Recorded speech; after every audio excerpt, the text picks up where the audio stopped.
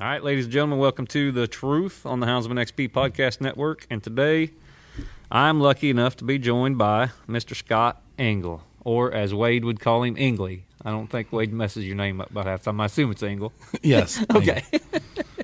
Scott, how you doing, buddy? I'm doing good. Very good. Good. We are here live on location at the Pro Sport truck hunt in Good Springs, Alabama. We're here at the clubhouse, and Scott has agreed to sit down with me here behind the booth, and I really appreciate it, first of all. Now, we've talked on the Joy podcast about the super hunt and all that stuff, a few weeks ago, but, really I wanted to get down and sit down with you and just talk about, just dive a little deeper. You grew up, I assume you grew up in Ohio? Yep. Not far, 30 minutes from Hillsboro, Yeah, Ohio. And that's where you currently live now? Yep, live in Hillsboro. Yeah, and what got you into chasing these hounds around? Because, it's not, we look at it now like it's no big deal, that, that's just what people do, but when you think of people, how they get into this sport, I look back and thinking, why on earth do I like this, and how did I keep doing this? So Yeah. What got you going, Scott? My grandpa hunted, and I would always want to tag along with them, My dad took me some, and then one of the local hunters there, Eli Broughton, he got to taking me, Clay Stevens, and I just liked it. I knew the first time I ever went that I liked it. Yeah. It was at night. It was a different style of hunting. You've got to enjoy the beauty of it. Probably is the dog. Yeah. So I've always been one that liked bird dogs or coon dogs or rabbit dogs, squirrel dogs. Yeah. It's the Labradors with the dog. Yeah. So I always liked it and enjoyed it. What was those first dogs that you hunted with like? Were they walkers? What were they? They was all the first. I'm going to guess the first 5 or 6 different dogs I hunted with was all English. Was they? Yep, because I was in like the heart of the hard time line. Yeah. Ed Bates, Calvin Hayes, they lived 30 minutes from us. Yeah. And man, it was a good line. Mm-hmm. Them dogs treat coons just like they do today. Yeah, still is. Yeah. What do you remember your first hunt? What time of year it was? Was it summertime, winter? Because I know back when I started, they only hunted during coon season. At home. Yeah, it would have been winter time. Yeah. Hide season. I'm like you. I don't really remember hunting in the summer. Yeah. For the first 3 or 4 years that I hunted, them guys pleasure hunted basically, or hide hunted. Yeah. So it would have all been in the winter. It would have been cold. Carhartt coveralls on, and that style of thing. When did you get your first dog? So my first dog would have probably they bred my first good pup that I can remember. Whether they bred a little female Eli had called Hard Time Ladybird to Michigan Swamp Rooster. Yeah. And my dad went and traveled to Alabama with Eli, and Wyatt Wright had actually bought Rooster at that time, and that would have been my first coon dog. Was a pup out of that. How'd it turn out? Hank, he was good. He was a good young dog. Started early. Of course, I walked him in the woods and done everything you're supposed to do. At that time when he was 5-6 months old, and I suppose by the time he was a year old, he'd tree his own coon. Yeah.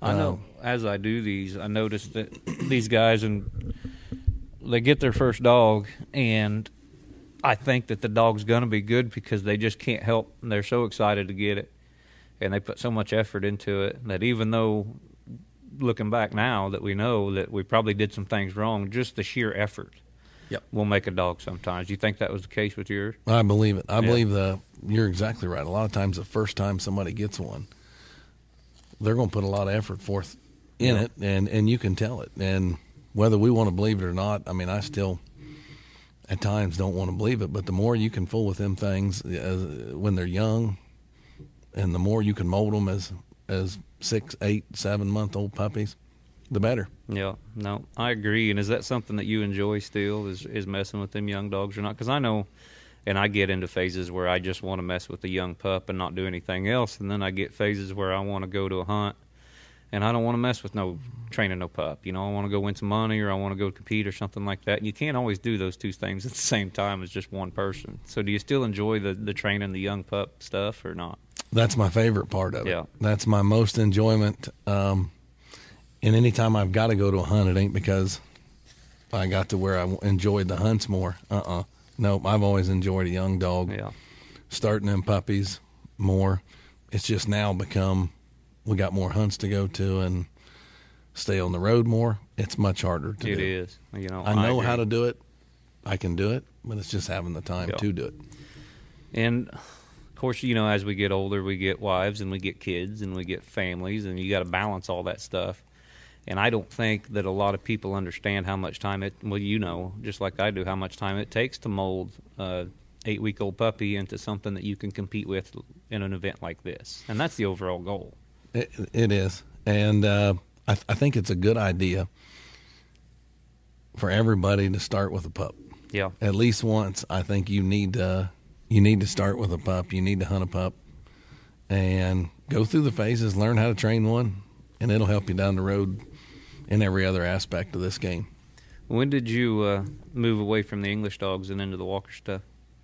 So that would have been 96 or so.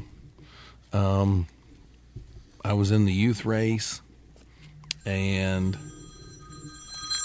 You're worse than Finley. I should have warned you. I should have turned that thing off.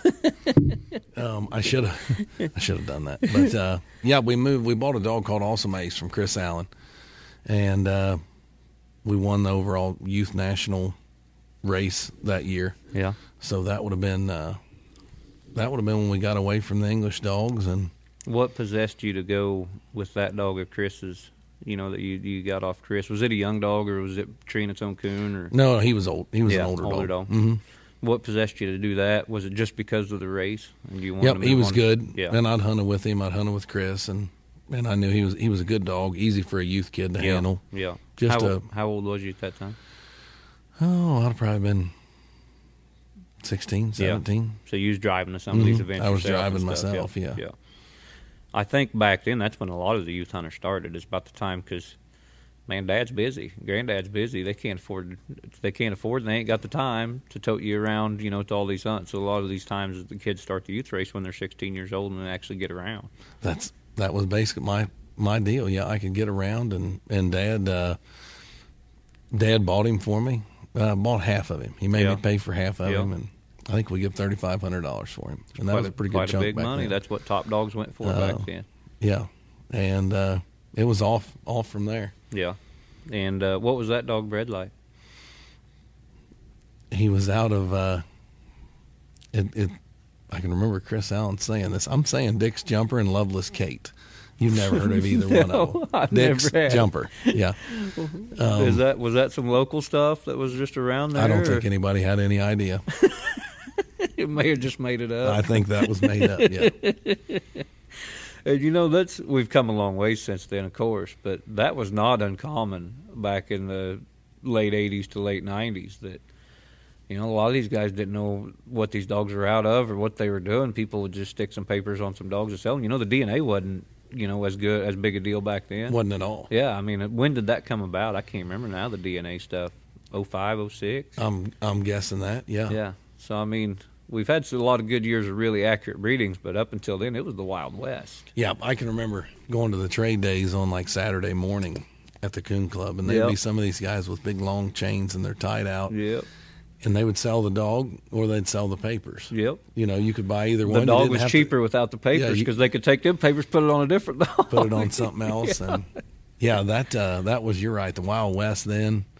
How far has it changed now? Yeah. Because I think everything is 100% legit nowadays. You know? Yeah. So. No, it's super hard, especially now with, you know, and I'm just like everybody else. If I have a litter of puppies, you know, I'm putting it on social media and look how pretty my puppies and stuff. Everybody knows I got them dogs.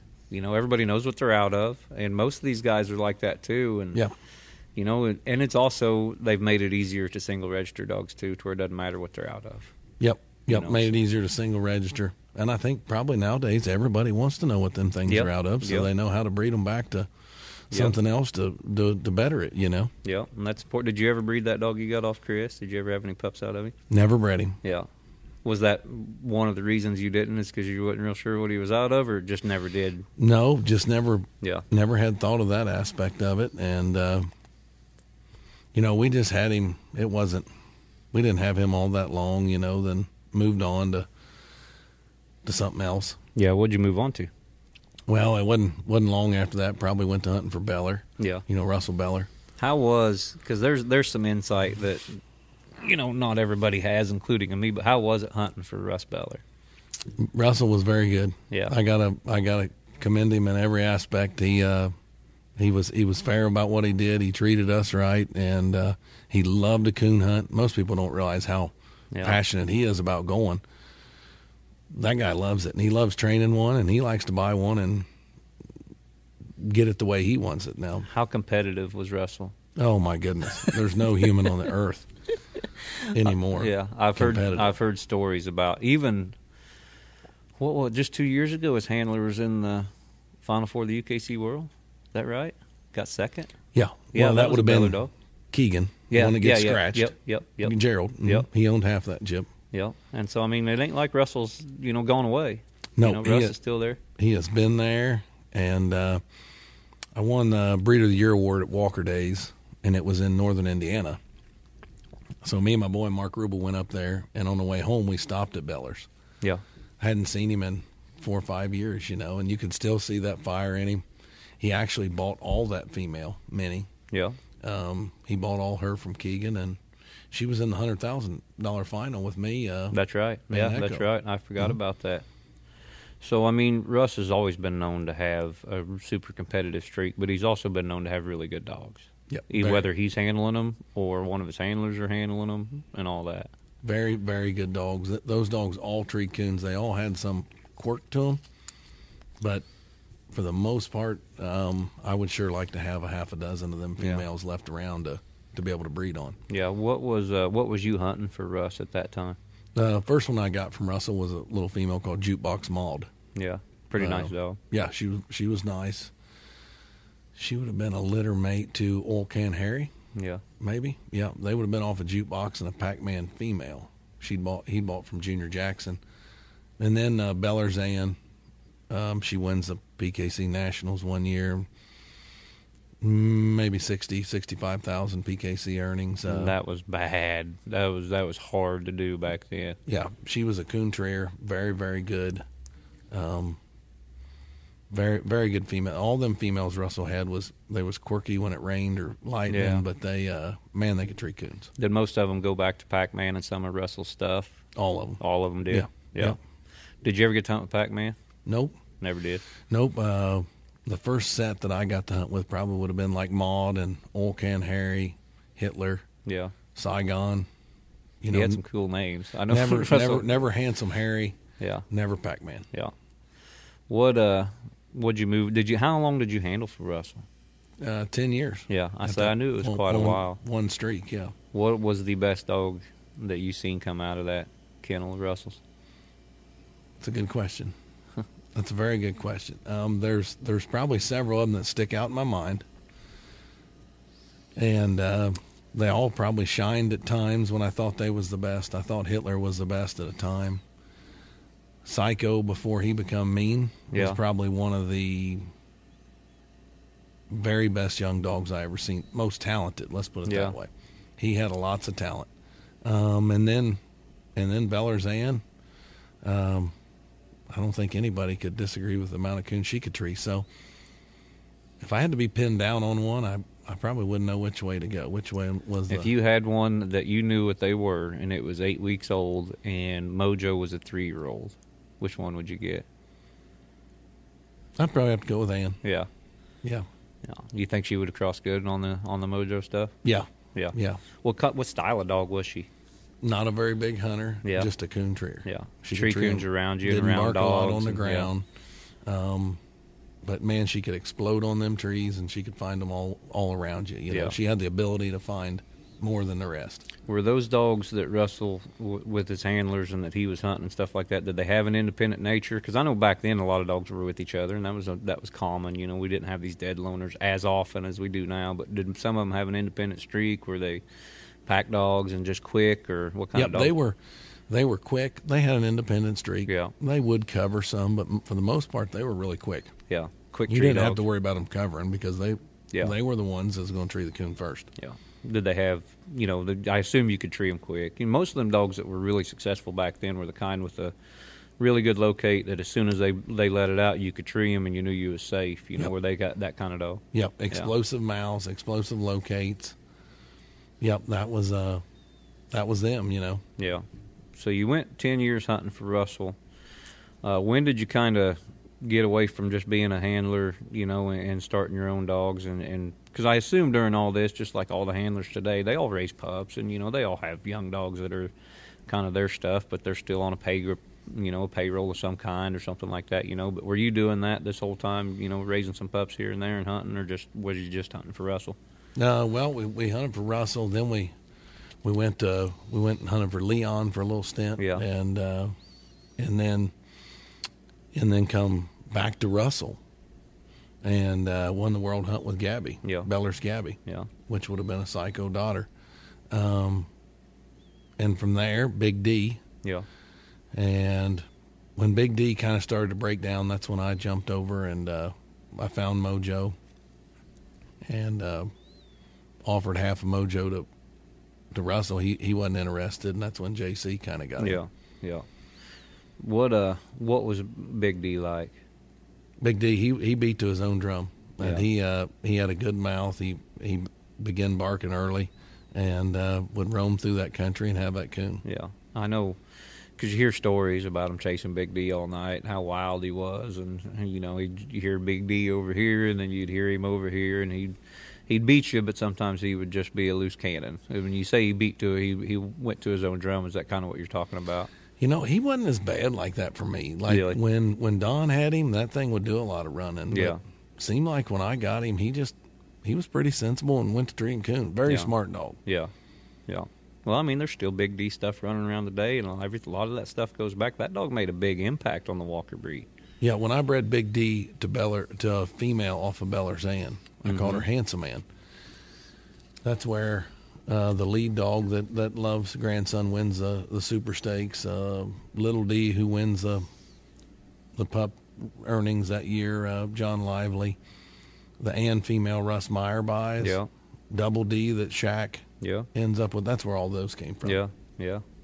I mean, you look at, my gosh, who's hunting? There's a lot of people that have whole lines of dogs that just come from Big D right now. Mm-hmm. A lot of people. A lot of big name dogs, real high-quality winning dogs. Mm-hmm. Mojo, we're going to spend some time on him, of course. When did you first lay eyes on him? When did you first get to hunt with him? First got to hunt with him. Boy, that's a good question. No, probably the dog that made the most impact in your life, and you can't remember the first time you hunted with him. I had talked to several people. I want to say the first time I actually got to hunt with Mojo was after I'd bought half of him. Oh, you bought him just on people's word? Yeah, I bought him on several guys' word. Yeah. Jody Jessup had hunted with him in that Purina race that year, said he was really good. Stretch said he was really good. I bought half of him, and like my wife and I didn't have the money to be given for him at that time, and I bought half of him on their word. Yeah. I had watched scorecards. I can remember seeing him down at Aurora scoring 600 on 3. Yeah. I can just remember seeing, and he was just young. Yeah. He was just young. So Drew Tiplady hunted with him up in Ohio.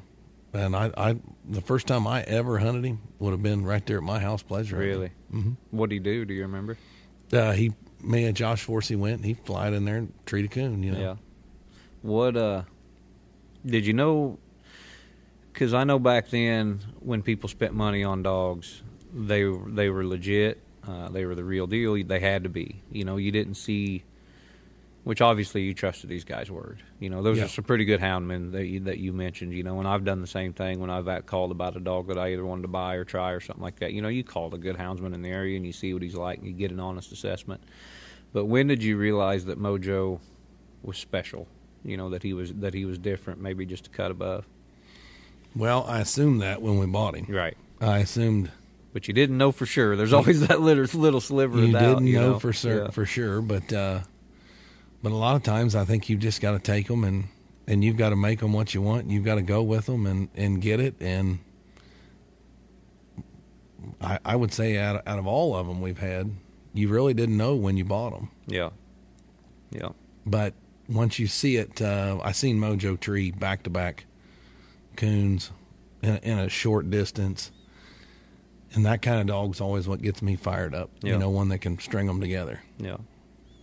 What, how long did you hunt him? Did you immediately start putting him in some events, or did you get him used to? Was he a dog that just anybody could turn loose? Was he kind of a one-man dog, or was he just...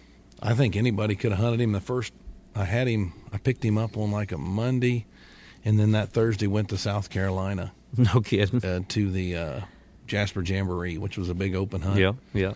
And got in 2 out of the 3 nights down there, had big scores. Yeah. You know, treed crap out of coons. No. So, I mean, it didn't take you very long. So then we knew we was... Yeah. And you'd pleasure hunted him around the house a couple nights before you went out there? Maybe 2. Yeah. Yep, it was like maybe 2 nights, went out there, and he just looked like a rock star. Yeah. What was his style? I mean, I know you look at dogs today and everyone's like, well, this is a dog that's good at doing this or good at doing that, but the great ones are pretty good at doing everything.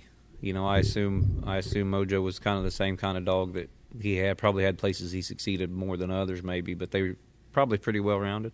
He was a very well-rounded hound, good strike dog, good enough mouth on the ground, not a great track mouth, you know, chopped a lot. Yeah. Some people held that against him, but yeah.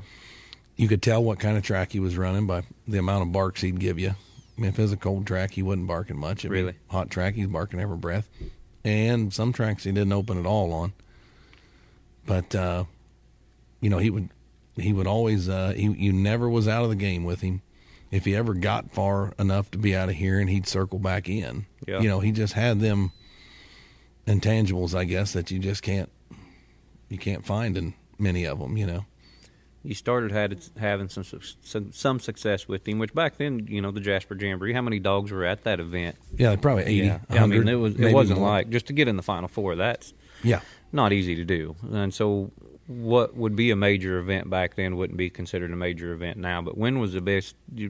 Pro hunts were probably the biggest deal back then, aside from the World Hunt. Futurity was still a thing back then. I mean, he was still a young dog. Did he compete in any of those earlier? I don't think the Futurity was going on then. It wasn't. But the truck hunts were big. Yeah. You know, everybody wanted to get a truck ticket. That's probably Yeah. why I was at Yeah. South Carolina. But he won about every time we carried him. You know, he done good. He treed coons. Yeah. What was his first major win that you would call a major win? First major win would have been the Robert won the Tree and Walker Coon Hound of the Year with him in the Purina race. Right. That year. And then from there, Triple Crown, UKC Triple Crown. That was hard to win back then, too. And Probably still is now. I don't even know if it's still going on now. I assume yeah. it is. Oh, yeah. Yep, that's like 3 hunts combined. And then the Super Stakes that year. Yeah. The 1-year-olds. Oh, he won the 1-year-old Super Stakes? Mm-hmm. Yeah, I did not know that. What all did Mojo? The Truth is sponsored by Havoc Hunting Supply. When you are looking for high-quality gear, go to the people that understand the demands you put on your gear. Havoc has a full line of top-quality hunting gear that meets those demands. Rugged hunting vests for the big game houndsman to the sleek, high-speed, low-drag vest for that late round-bound competition hunter. Havoc has what you need. The Havoc website features a complete line of hunting gear for the serious houndsman, and they feature that iconic Havoc logo. Go to HavocHuntingSupply.com and order your gear today. It's time to turn the hounds loose. It's time to wreak some havoc. I won the 1-year-old Super Stakes, the 2-year-old Super Stakes. Yeah. And then win back-to-back Triple Crowns. Robert wins it with him the first year. I win it with him the second year. We was in both finals of the truck hunts. We was second back-to-back truck hunts with him that year. Second in both of them? Second. And, how hard was that to take? Oh, goodness. and I'm pretty sure second didn't get anything in them. No kidding. In them days, you know. Yeah. Yeah, we didn't get nothing, but David Dial beat us once, and Ryan Krausen beat us in the other one. Yeah. What was Ryan hunting? Hoochie Mama. Yeah. Mm-hmm. Me, Ryan, Zeb 3 was in there, Barry Kitty. Yeah. So it was Mojo, Zeb 3, and Hoochie Mama all in the finals of that. And, man, I hate to leave whoever else was in there out, but I guarantee they was pretty good, too. Yeah, I guarantee I'm trying to think of who that was, but then we was in the finals of the pro runoff. That was the very last coon hunt I ever hunted him in. Yeah. Was the finals of the pro runoff. What made you put him up? Worried about getting him run over. Yeah. Cars. And back then, how many pups did Mojo end up with? And that probably was the next reason to put him up. You know, those pups at all. When I win the 2-year-old super stakes with him, they was a pup in the finals of the 1-year-olds out of him. Oh, so you guys bred him early. Mm-hmm. So he had pups that were competing in just a division below him. That never affected him any? No, I don't believe it did. Yeah.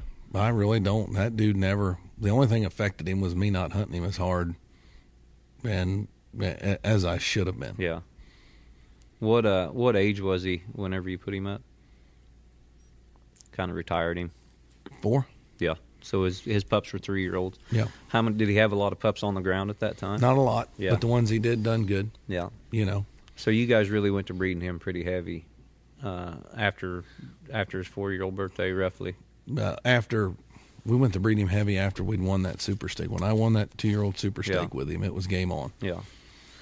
So what were you seeing out of his pups? You know, were they kind of clones of what he was? Was he throwing something maybe a little different than him, but that was still really good, or was they a lot like Mojo? I want to say they was a lot like him. You know, they all barked around. They all was gamey. Yeah. You know, he was gamey, and they all treed. Yeah. You know, and they hadn't been a set of dogs that really treat a whole bunch since Rat Attack. You know, right. And that was. And I was talking about this on another podcast here a while back. I believe it was. I do so many of these, it's hard to keep track. But what makes a good stud? Oh, I know what this was. I was actually talking to Brett Vaughn, who's a lion hunter in the Southwest. He's a dry ground lion hunter, and he had called me and asked about a strain of Walker dogs. And I told him what made a good stud dog in the East, as far as, you know, it don't matter whether it's Walker, Blue Tick, English, is pups that start treeing early. Because that takes a lot of guesswork out of things, and you can really start messing with a pup, and that makes it really easy on the guys that don't have to go, you know, that don't have time to go 6 nights a week and really work on a pup and really get them treeing and doing all the things. It takes a lot of work out of it when these pups start treeing quick.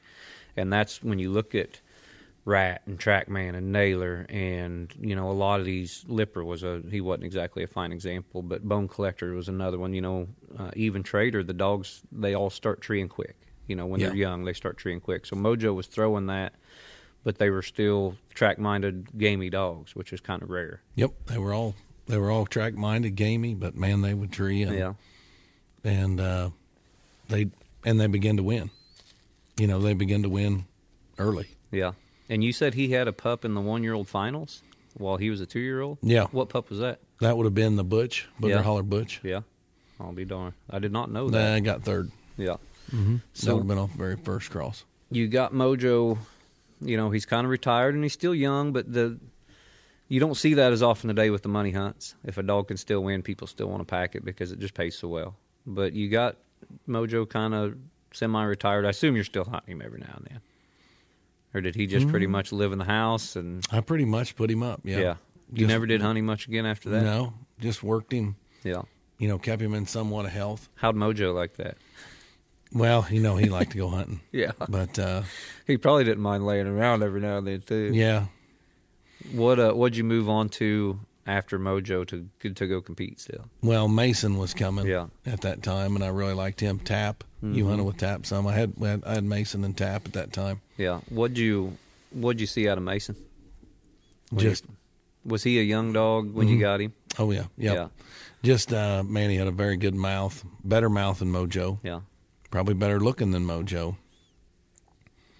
And probably even moved better than Mojo. Yeah. So I thought there were several things that now where he fell short of Mojo was treeing different styles of coon. He probably wasn't as good as Mojo was at treeing different style of coon, but I knew he was going to be Yeah. hard to handle. What style of coon? What difference was the style of coon that he needed versus what Mojo could tree? He would run more of a, he would need a track. He needed a track. He wasn't going to lay up a lot of coons. He wasn't going to lay up a lot of coons. Yeah. He was going to need a track in there, and it wasn't until he got, heck, I want to say 3 or 4 before he started laying coons up. Yeah, yeah. I've seen some dogs like that, and you there's times where you want to need that extra tree, and you want a dog to just get treed every now and then and stuff like that. But those dogs are more accurate. The dogs that need a track tend to be super accurate. You don't have to worry about. Not that Mojo wasn't, but when you hear a dog that needs a track and they run a good track and they get treed, you don't have to worry about not looking at a coon either. Yeah, that's right. So at that time, because here's a problem a lot of guys with really good stud dogs especially have is there's a lot of good pups to choose from. And so were you struggling because you talked about Tap, you talked about Mason, and around that area when Mason was hot, there were a lot of Mojo pups that were winning and doing well. And I assume you had more than one at the time too, so was it difficult to pick one to go to town with? Well, I'd won the baby stakes with Mr. Green, and that wasn't no bad one either. They really wasn't. I guess I pick them different. I just whichever one I finally just get stuck on and say you're it. That's the one we go with, and I think that still runs true today. Of however I get one, it just seems like, well, this is the one we're going to put our time into, and we're going to live and die by. And Mason just fell right into where he needed to be. Yeah, tell me about what all you did with Mason. What all did he win? Oh, we won about 90,000 there that year. CHKC World Hunt. We were second in the PKC Nationals. Second in the Pro Runoff. Won several Pro Hunts. Won the last time I was right here. Brad said it was at Lexington, but the last time I was here, Mason won the Lexington Pro Hunt. And you didn't hardly come from Ohio and come down here to Alabama and beat these guys. No, there's a lot of good dogs on their home turf here. It's tough to win. It's way different than what I've got at home. Well, I want to talk about that. What is your hunting like at home? It's we've got more roads and people than we need. Really? Is it worse than here? Yeah. Is it? Yeah, it probably is. And I can turn a dog about once, and then that's it. I got to get him and get out of there and go somewhere else. How do you manage that? Because you know just as well as I do that the recut is so important. And if you don't have the big areas to recut, you'd think you'd be at a disadvantage. So I have to go to Randy's. Do you? That's where I go to Randy's or off somewhere else because there's no recutting in my house. You're not going to. Really? It's not going to happen. Even the solar panel people come in there. Our county has got more solar panels in it than the rest of the state put together. Really? So that took out tens of thousands of my acres of hunting. Yeah. It's covered in solar panels. Yeah, new Green Deal. That's fantastic. But anyway, that's when I go to Randy's or Mississippi. We used to go to Arkansas to the White River. Yeah. And them things just going to have to figure it out while I'm there, Yeah. I mean, that is, I've never seen anybody that won, especially at the level that you win at, that doesn't have an area where they can just recut dogs. I can promise you I don't. That's wild. I mean, you've seen where we hunt, and we're at such an advantage there as compared to a lot of these places that we go because there's no people. It's big tracts of ground. We can just go cut them until they get tired of cutting. Yeah. Yeah, So. you guys have got the best. But they've been several come out of our country right there that's always that's been good and that win, Yeah. They've been several good hounds and good handlers. Well, who do you got? I mean, there's a lot of good hounds and handlers in Ohio. Who do you got close to you? We got Eric Pite. He's tough as they get, and Timmy Waters. Yeah, he's won for years. And of course, Greg's down in there. Scott Bates come from down there. He won the World Hunt. Ed and Calvin, Ed Bates, Calvin Hayes. They won the World Hunt with Spec back. I'm guessing 60s. Yeah, probably. So they've always been a good dog or two come out of there. Yeah. What about back to Mason? You said you won $90,000 with him in that year, and you won the CHKC World Hunt? Yeah. I did not know that. I need to do better research before I come into these things. That would have been the first $40,000 first place CHKC. Yeah, and that was for those that don't remember, because it's been a while since CHKC's been around, but that was a huge deal down in Aurora. Yeah. I mean, that was the best of the best was there. It was hard to win. The hunting was tough. At times in the LBL, you'd go in there and sometimes you'd have a hard time scratching the coon out. Sometimes there'd be, and don't get me wrong, I've seen some good hunting down there where you treat multiple coons in a cast, but that was not an easy task, an easy feat to do. Who'd you have in the finals of that? I'm pretty sure second was Nicky Hale. And was he hunting off? I think so. Yeah. Man, that's been a while ago. Nicky was in there. Jesse Alexander was in there.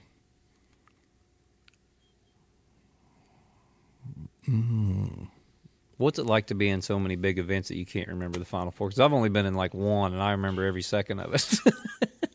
I can't remember who else was in there. That's awful. I don't know. My memory ain't as good as it used to be. How do you remember how Mason looked in that final round?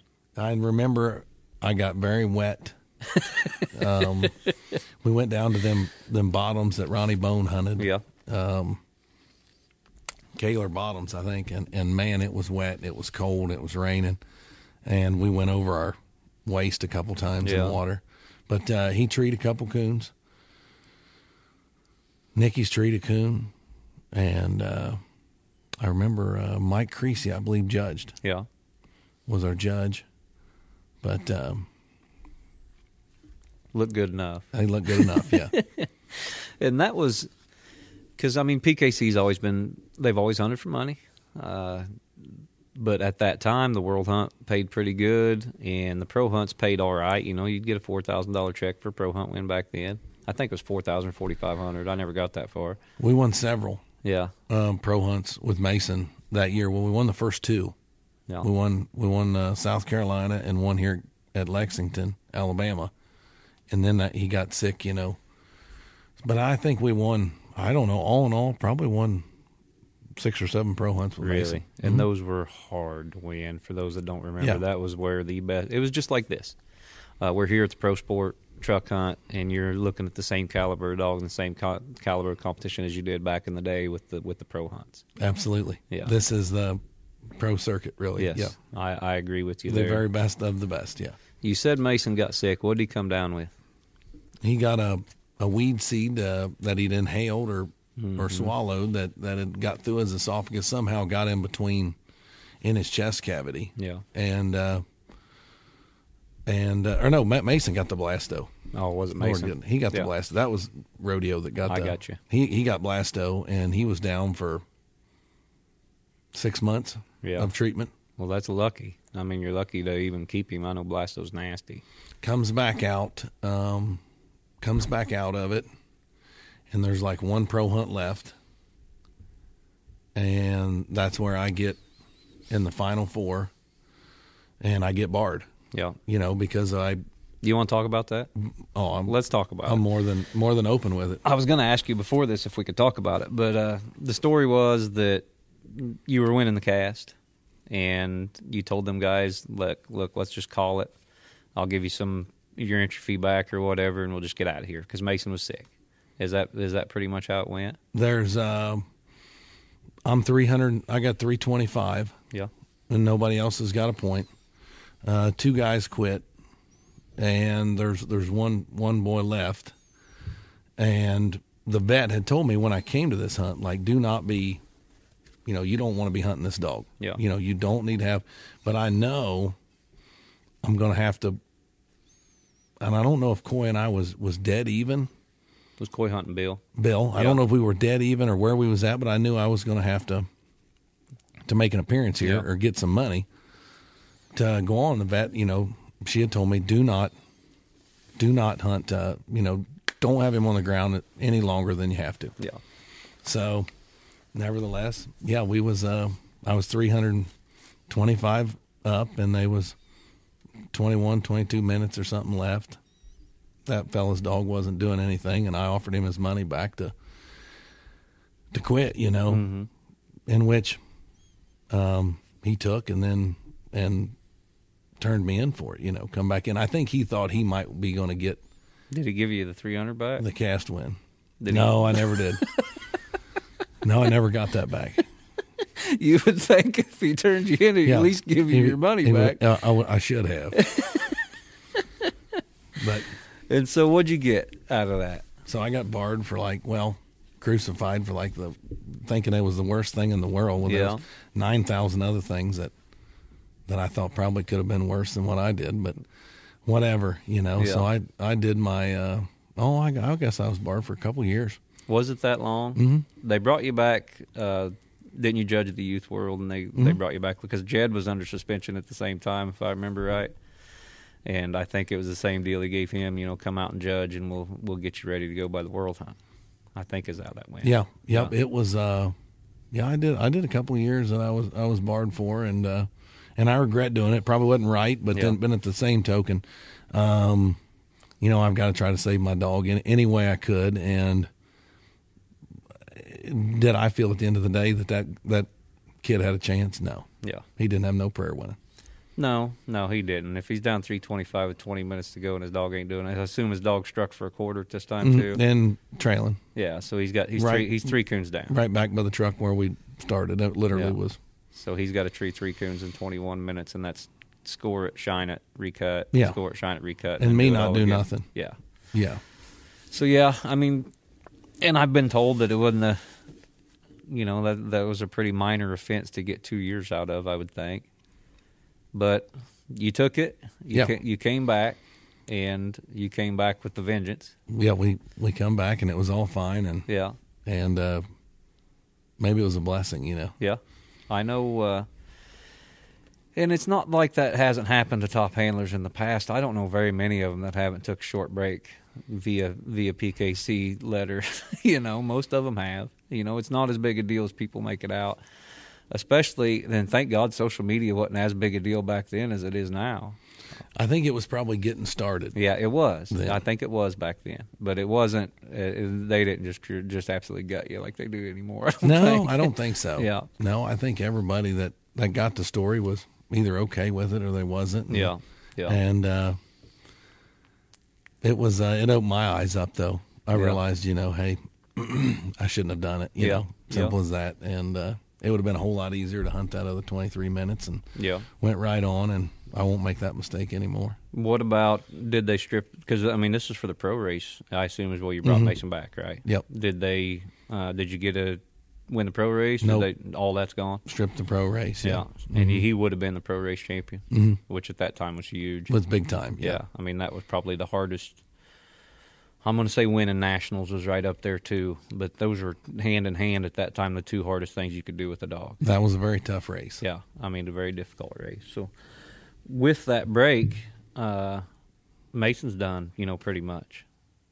Did Mason compete anymore without you while you were suspended, or was that pretty much it for Mason? No, that was it for Mason.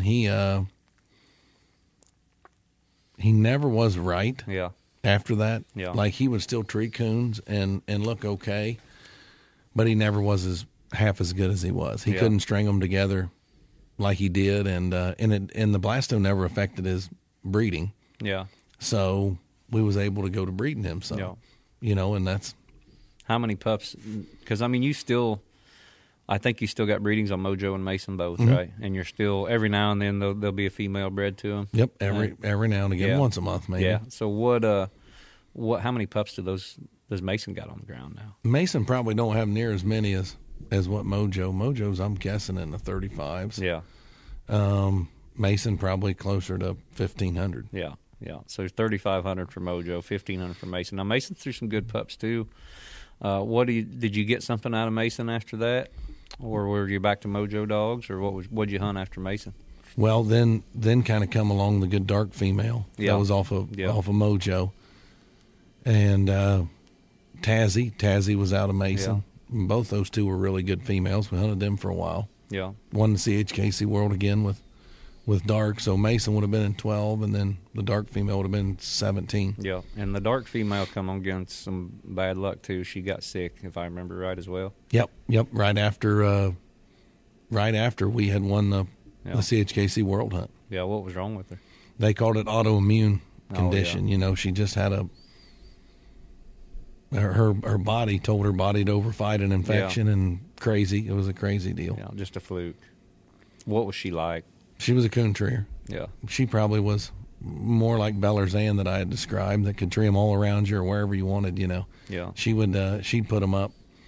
Good mouth, explosive. I'd sure like to have her now. Yeah. Did she ever how old was she when she died? 4. Did she ever have any pups? She had, the one litter of Slims. Yeah. Which would be Moon, a little female called Summer Shade who got ate by an alligator that won a bunch, and then After Dark, who the Perriman boy hunts all the time. Yeah. Oh, he was out of dark, or he's out of dark. After Dark. Yeah, that makes sense. What about Moon? Moon is a lot like the dark female, way talented as far as treeing coons, but he has trouble hanging it together in them hunts. Because you hear Jason Daugherty talking, he knows the whole secret and how to do it. Maybe you should let him handle him. We will do that. And I'm not doubting Doctor, though. No, I'm not either. He's a good dog man. I like Jason, but he likes to talk too. We couldn't, me or Randy, either one, we never could get, that dog would look so good coon hunting during the week. And then when you go to a hunt, it was, geez. Yeah. Crazy. The wheels fall off. The wheels fell off. And I've preached this before on this very podcast, what people don't understand is that's not uncommon. I always say they all look real good around the house, so, I mean, when you get a dog that'll travel, it's rare. It's not something that everything can do. And so you can't always see that until you take them down the road and travel with them. Was that the case with Moon? You guys pick him up, turn him loose, dog looks great, and then you take him to a hunt. I mean, I would have never guessed that out of Moon, because when we bought him, I believe he treated 6 or 7 coons that night. And I remember he looked as good as what I thought I'd ever tried a dog out. And I think that was the very best night. Really? I've ever seen him look. Well, if a dog's going to look good, that's the night to do it, is when you're getting ready to sell them. Not if you're the buyer, but if you're the seller. I've seen him look good many other times, but man, he just couldn't hold it together. Yeah. I mean, I got a whole kennel full just like him. They're pretty good right behind the house, but I get to packing them around, and you never know. But you guys done, because what'd you got? Man, you got Moon in at Super Stakes right after you got him, didn't you? Mm-hmm. Yeah, we got him in. Oh, he's got in about every year at the Super Stakes. Randy made a little run at the World Hunt with him a couple years ago. Yeah. Is Moon still around? Do you guys still have him? Yep, we sold half of him to Levi Stevenson and Jason Stevenson, and thought maybe the change of address might help him, and they ended up they hunt him a little bit, but they send him back to Randy some, Yeah. Randy still hunts him, and he still looks good. Yeah. He would have been next in line to get to hunt in the Invitational. Yeah. What about, when'd you come along rodeo? Let's start talking a little rodeo here. So when I come along rodeo, would have been, I heard some guys talking about him. Randy Stedman had told me, hey, that dog's pretty good. Mike Carroll was in a cast where he looked pretty good, and I listened about him, and I had, just like Mojo, I had several people tell me, hey, that dog's pretty good. You better check him out. And I never hunted with him until after we bought him. Yeah. But the first night we bought him, I think he treed 10 or 12 coons. Yeah. We shot out to him, and I knew right then. I told Randy, I said, hey, if this thing can do this, we're on. When did you first start putting him in hunts? Because, I mean, if I remember right, all of a sudden you show up with rodeo and you guys immediately go to win. It would have been the next weekend. Yeah. I mean, it would have been the same deal, game on the very next weekend. And of course, you've done a lot with rodeo too, but you also won a UKC World Championship with him. And as everybody knows, that's one of the premier events and probably the longest running premier event that's still alive today. And definitely no easy task. Tell me about that World Hunt run with rodeo. I knew Maynard kind of laughs at me because I told him before we went, I'm like, right along here, we're going to win this thing. Yeah. And I knew the dog was looking right. He was designed for them kind of cast, really. I mean, he was one that could get in the mix with them or be by himself. And he was looking right. We went up there, and he just looked good. He looked good every round. I mean, probably one of the worst rounds would have been the final. He treated one coon in it and a circle, but we didn't do nothing else either. Yeah. That is what people don't understand. And it's always the last round that gets the publicity. You know, it's always the finals of the UKC World Hunt or the finals of a pro hunt or the finals of a major event like Nationals or PKC World or something. And people don't understand a lot of times what them dogs went through to get to that point. You know, those dogs are wore out. They've been hunted hard coming into it. They've been hunted hard all week. They've been in some really high-stress situations, you know. Not very often do dogs look at their best in the finals of a major event. I'm going to say hardly ever. A Goose comes to mind a couple years ago when he put on that clinic at the finals of PKC World. But most of them final casts, you know, you're hunting worn-out dogs, worn-out handlers, in dogged-out spots. And, you know, so they don't look as good as they do. And so I don't think the dogs get the credit. You know, everybody gets on the social media and says, well, my dog can do that. They only treat 2 coons in 2 hours or whatever. But how do you get a dog ready for those finals? Because it's not like you just got to go out. And some of them you do. Some of them you just got to go turn them loose by themselves and get them in shape and take them. But those are pretty rare. Was rodeo like that? Was Mojo like that? Or did you have to do something extra special to prepare them? Pretty much both of those two. And I compare them two more than I do Mason. They was more like each other. Both those two, you pretty much hunted them by themselves to get them ready, and they would look okay. And then when they got in the pack, they was ready to go. You know, they were the ones that was ready to rumble. You know, you're right about the fact of being wore out and the stress and the travel and the dog box and then the fact that they carry you. There's nothing that burns my hind end more than them to carry you on the final cast to a place that already been hunted. You know, and I mean, but you got to look at all that. Yeah, so you're right. You can't grade a dog on that final cast every time because normally it ain't the same. Yeah. They're wore out. The places have been dogged out.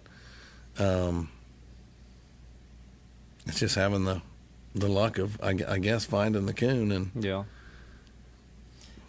had that. I've always said, if I'm ever blessed with a dog good enough and the opportunity enough to be in the finals of a world hunt, all I ask is that dog to tree me 1 coon and stay out of trouble.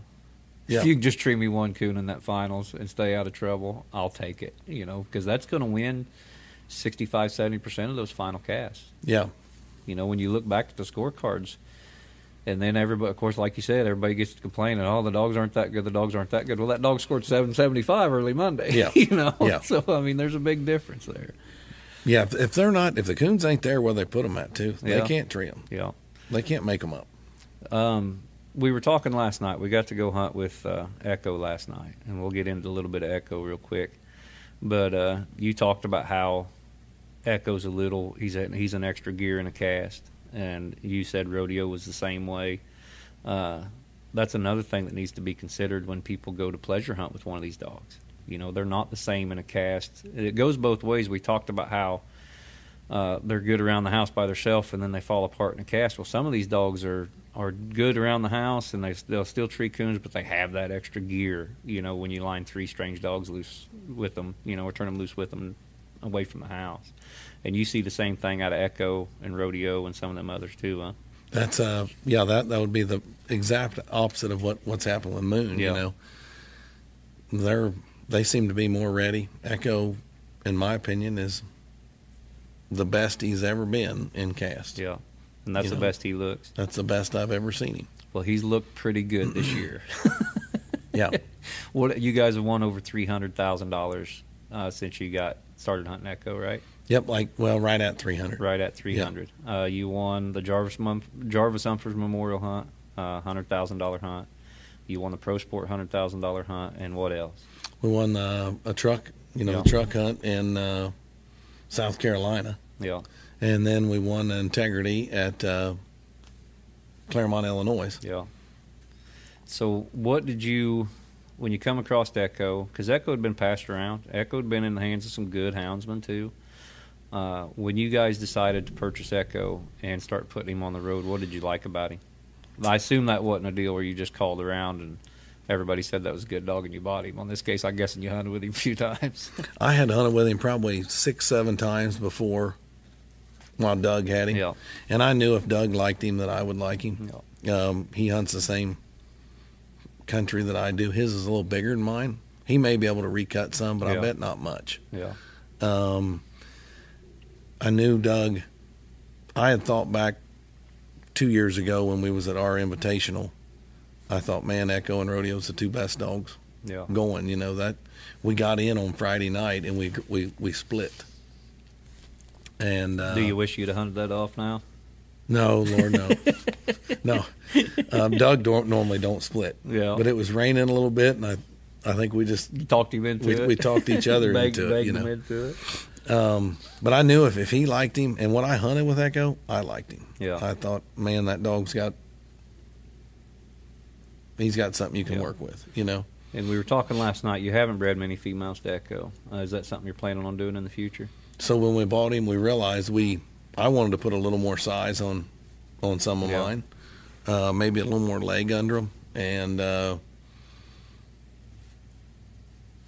we kind of looked around at what would fit right, and I thought Echo would be a good Yeah. complement to our stuff. Would be something totally Out of the box. out of the box, Yeah. and I won the Super Stakes with his daddy, Yeah. Clayton.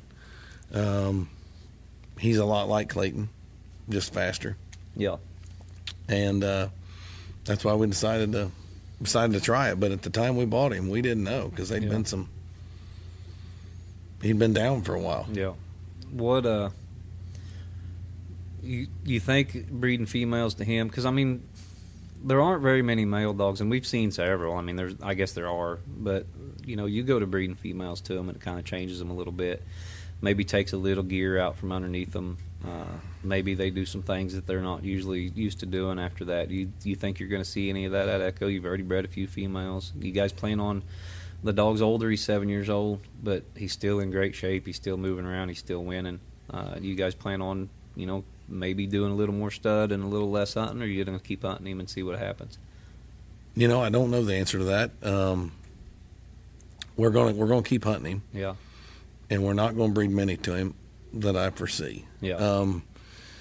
We bred 3 to him, and I can't say that I've seen a big difference out of him since them 3, Yeah. but I thought going to the PKC World Hunt this year, we had a really good shot of winning, and I got in on Monday and then lost crazy on Friday.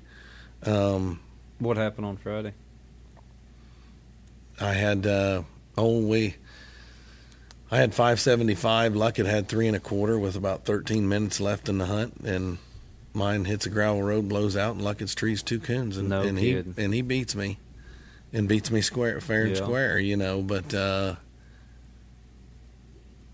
it just was kind of crazy how it all happened right there in How much time was left? 13 minutes. They treed 2 coons in 13 and minutes. scored on treed 2 coons in 13 minutes, and I couldn't hear. Mine had gotten down a gravel road out of hearing. But anyway, that dog was looking really good then. Since then, we've won 1 out of 3 nights, seems Yeah. like, we win it all one night at Mark Hall's. We get in one night at Randy's. He ain't looked as good. He just got over a urinary tract infection. Yeah. So maybe that's caused it, but I hope the breeding the 3 Yeah. females didn't. That's the thing. You just don't know You it don't- till you try. I'll let you know Yeah. come May. I Yeah. can tell you that. I'll know Yeah. by then. So, one last thing, Scott. We're here at the Pro Sport Hunt, and I've been lucky enough to compete in a couple of these, and now here we're doing this podcast here in front of the Joy booth. Joy's doing some coverage for them. Joy and Pro Sport have a partnership that I'm really fond of, and I really like what you guys are doing. And of course, I'm going to get Greg here and talk to him about that too for the Joy podcast. But what possessed you guys to do this, and what were you seeing? You seen there's obviously room for Pro Sport. These hunts are selling out quick. Everybody seems to be pretty happy with them. I know I enjoy the rule set, and I enjoy the level of competition. And you guys are doing great things. What are your guys' plans for the future of Pro Sport? We just wanted to put together. This started with just putting together a hunt that was quality. Yeah. That was in a quality place, and that was over in a weekend. Yeah. Let's say, where you didn't have to stay, You didn't have to run a month to get Yeah.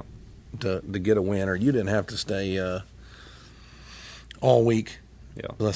Per se. And that's where this all started at. And then, man, we did our first hunt, and everybody loved it, and our second one and third one, and we're like, well, why? If we can't come out here and if we can come out here and put a quality event on that makes all the coon hunters happy, betters the industry, we got to do it, you know. Yeah. And it is, and we've enjoyed it. Greg's enjoyed coming to these things, and the people. If it wasn't for you guys coming and the people coming, it wouldn't be here. It wouldn't make it near as fun. So it's kind of interesting traveling all over, seeing these people, being out there on them final casts. If I'm not in the final cast, I want to be out there on it just to see, because it is worthy of seeing. We have seen some real shootouts and some very, very, very good stuff on these final casts. I think, really, the level of competition here and the fact that these dogs, you get a dog early and Friday night, he hunts 2 hours, he hunts for a truck. The next night, they're not wore out. Like you said, they're in fantastic spots. You guys have been pretty picky about where you hold these things. Yeah. I think you got to be that way. Yes, and all the guide quality has been really good. All the ground has been really good on the 2 that I participated in. Of course, one of them I was guiding, so I'm going to take some credit there. But yeah. But you guys, when you see this, was it something that you knew would take off after the first couple, or were you still pretty hesitant or are you still hesitant? Oh, I don't think we knew it. No. Yeah. I think we was very skeptical. Is Greg going to say he knew it the whole time? No, he's going to be more skeptical with what it worked than me. I bet you he says he was more skeptical of it. And we still are. Yeah. I guess we still are. We're trying to take it slow. We don't want, because believe me, we got plenty of people telling us, hey, you need to do this and you need to do that. You don't. We don't want to, everything we do, we want to be quality and not as much quantity. And, hey, it's hard keeping everybody happy. It is, and we've got 3 major registries now. I always said when CHKC had a good thing going for a long time too, but the minute they went to compete with PKC on monthly races, on doing their own style of super stakes format, and having weekday hunts for $30 and stuff, I thought that's not going to work. There's already a place for that. That's already available. People are going to go do something else, but this is not available anywhere else. What you guys have going on here, especially in the truck series, you can't do that everywhere else in the format that you guys have it in. And so I think it works and it fits, and I think you guys are doing a fantastic job with it. Everybody's got a niche in a place to be, and I think right now with the pro sport, taking it slow is a smart idea. Yeah, we just wanted to keep it real. Everything, keep the integrity to it. We want good guys out here hunting. That we don't want to get big enough where we've got to take it. You don't want to be the next Shane Patton with people calling you at 4 a.m. on a Sunday. We want we just want to put a quality event on. Yeah. Well, I'll tell you what, I'm getting ready to go to a lot of these, and I'm going to be hopefully behind a dog some and behind a camera the rest of the time, or in front of the camera. But you guys are doing a fantastic job, and you and Levi and Greg, my hat's off to you. They're fantastic events. I really appreciate you sitting down with me, Scott. If there's anything else you want to add, feel free to chime in. But I'm just really appreciative of what pro sport and you guys are doing. Well, I just thank you guys, Joy, Wade, and all you guys for coming aboard with us and partnering up here with us on this, and thank all the coon hunters that come to these things, and believe me, we're trying. Yeah. So if you don't like something, call and tell us, and call you or call Greg. Call Greg and tell him. No, you'll get more done with me probably. Levi. Call Levi. And Levi's number is no. But we've enjoyed it. We're going to continue to enjoy it. Look forward to this. Look forward to Joy. You guys are going to shoot the final round, right? You're going to go out on the final round. We're going to shoot the final round. What we plan on doing is doing just a lot, because these dogs are so amazing and these handlers are so amazing, and where the events are held and the format and stuff, I'm really excited about, and we feel like it's something that everybody needs to experience. And not everybody can experience driving all the way down to Alabama and paying $1,000 entry and hunting for a truck. And they're not everybody's going to get a hunt with Echo and get a hunt with Nicky Hale and Up and all these amazing dogs that are here. And so if we can bring that to people that are sitting at home, watching their TV, we're all for it. Yeah, you bet. Well, that sounds good. I'm looking forward to the Super Hunt. You said it's when, February? It's going to be in February. We're going to do a lot of lead up with that. And so, Houndsman XP is partnered in on that too. They're with Joy as well, and we're with them. And there's going to be a lot of coverage. The Joy Facebook page, the Joy YouTube channel. Of course, there's going to be stuff on Pro Sports social media as well as Houndsman XP. So it's going to be a big run-up, and we're going to get – because these are 3 amazing dogs. These are 2 world champions and a dog that's won $300,000 in a year. We're going to get them together and let people experience what it's like to be out there with them. And we're going to do that to the best of our ability. And there's going to be a lot of cameras in the woods. It's going to look like no other final cast in any major event. I don't think the amount of coverage is going to be there. So it's going to be a lot of fun. And we're going to have Nick with us. Yes, Nick's going to be there. Yeah. Yeah, he's the man behind the scenes. Very good, very good. He's got a face for radio, so we'll keep you back over there. Scott, I appreciate you sitting down with me, buddy. Thank you. All right. This is Josh Michaelis, and you are listening to The Truth on the Houndsman XP Podcast Network. We thank you for joining us.